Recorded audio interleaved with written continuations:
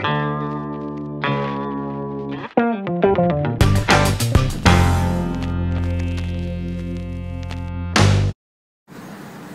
I'm Nick, and I'm here today at La Jolla Shores at 7 o'clock in the morning to demonstrate something to you.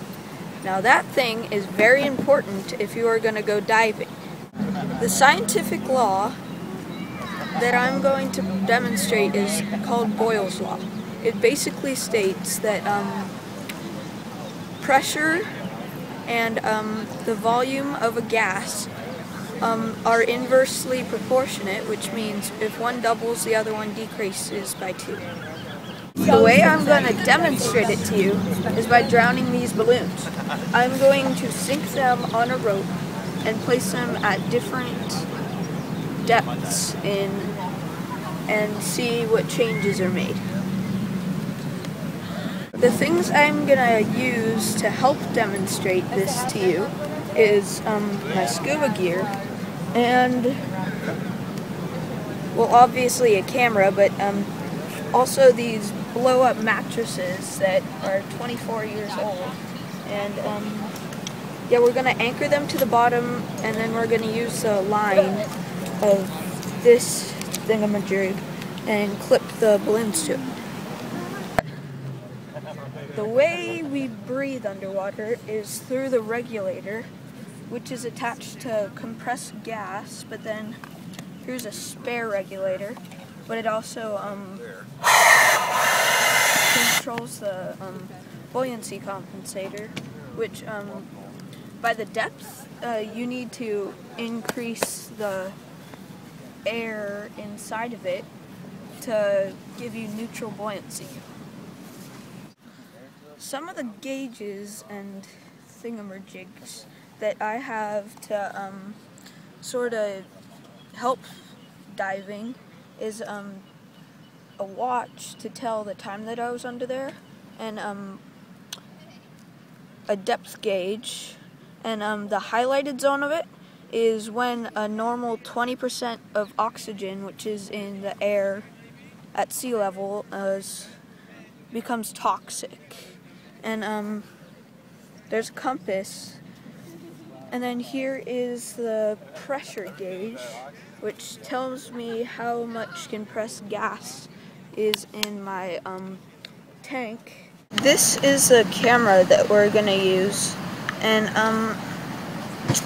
it's in its seemingly bulletproof case right now, and we will be using it to video or take pictures of the balloons over there, how they decrease in size.